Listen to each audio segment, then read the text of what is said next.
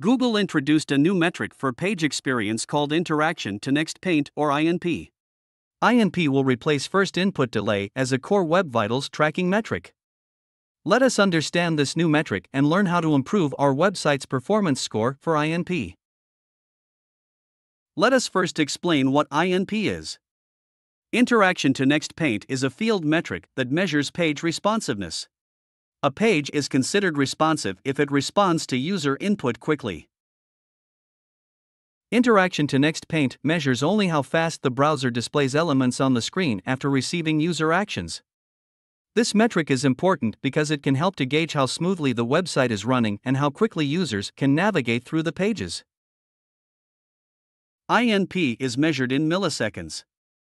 According to Google, an INP score below or equal to 200 milliseconds indicates good responsiveness. An INP above 200 milliseconds and below or at 500 milliseconds means your page's responsiveness needs improvement. An INP above 500 milliseconds implies that your page has poor responsiveness. Now, let us understand the difference between INP and FID and why INP is replacing FID.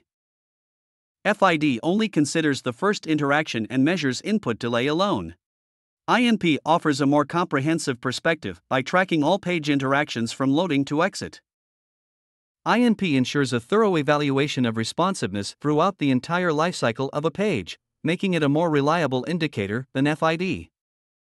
Like cumulative layout shift, CLS, INP dynamically updates and evolves as user interactions occur. INP will completely replace FID in all Google reporting starting March 2024.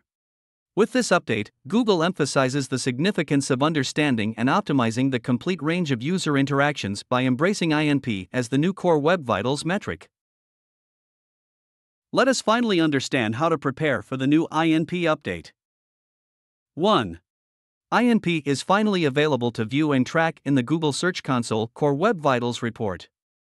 You can see a special section that displays INP across your domain on GSC. 2. Start by optimizing INP for all your key pages so that you provide a good experience. Identify all user interactions on your page and measure across different devices for multiple days to get reliable data. 3. Tools like Lighthouse and PageSpeed Insights can help you diagnose INP issues. Leverage these tools to fix INP issues.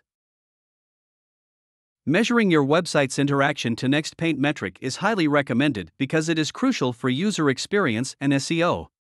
Google has rolled out the metric on GSC so that web admins can stay ahead of the change. Quattr SEO platform leverages your GSC and page performance data to provide you with a prioritized list of recommendations. Visit www.quattr.com to optimize INP and all other core Web Vital metrics with Quattr today.